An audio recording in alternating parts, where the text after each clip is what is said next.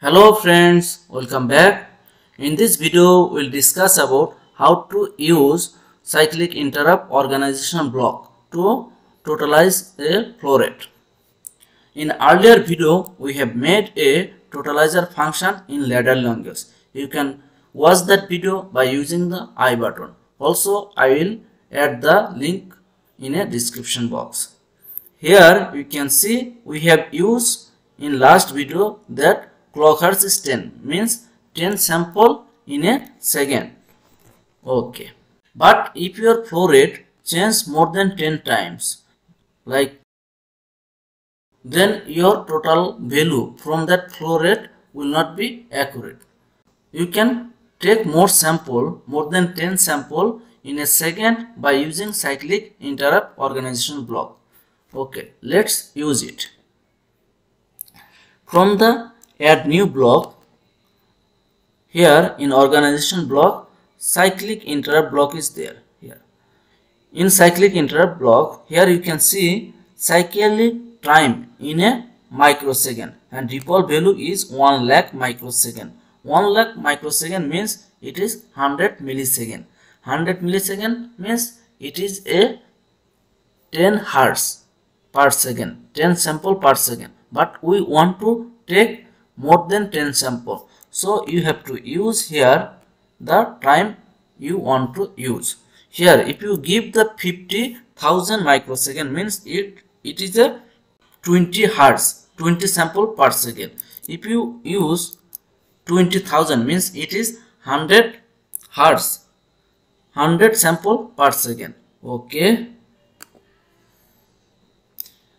in that empty box, here I will add the totalizer block we have made.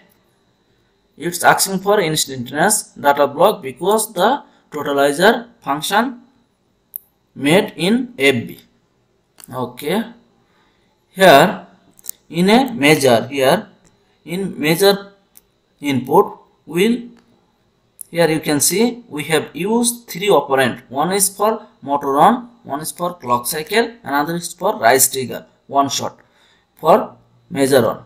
Okay, we'll use the motor on in here measure on.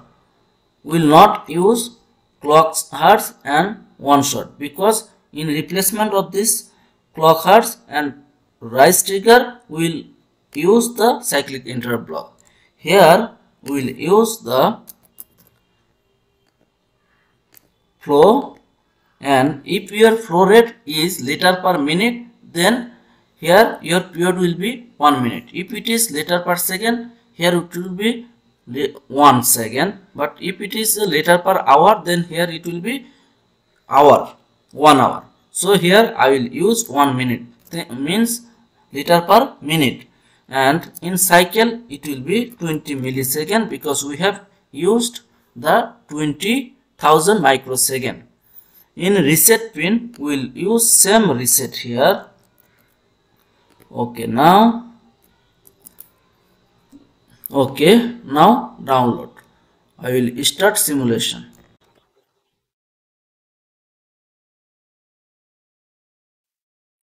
Okay, let's monitor.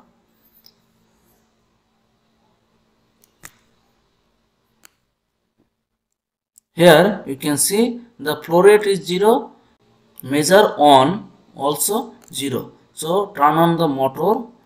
Okay, there will be some flow. Now I will use 20. So it start calculate. See, it start calculate. Here flow rate is 20. Here I have used 20 as a constant, but from your process it will not be constant. Okay, in 1 minute it should be 20. Okay, you can use for check. Here I will use a TONR, accumulation timer, runtime timer. How runtime timer use? You can watch my timer video. Here that runtime timer will count when motor is on. Here I will give 1 hour. Okay, also I will use the same reset here. Okay, now sorry. Okay, now again I will download.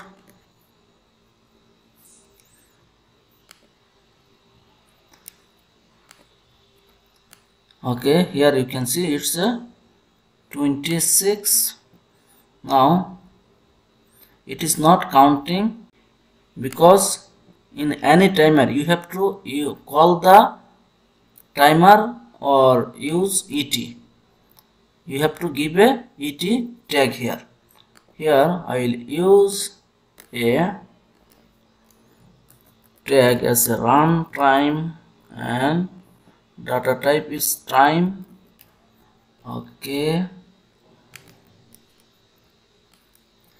in elapsed time it will flow run time. Okay, now again download.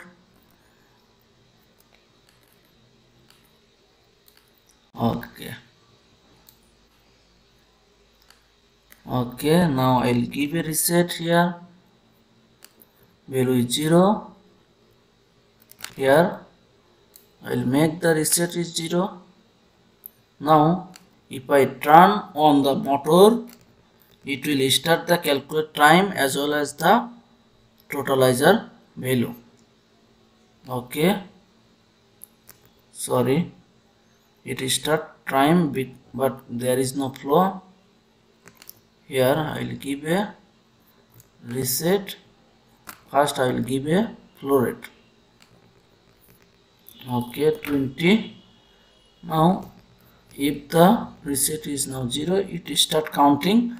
Okay, now in a 1 minute it should be 20.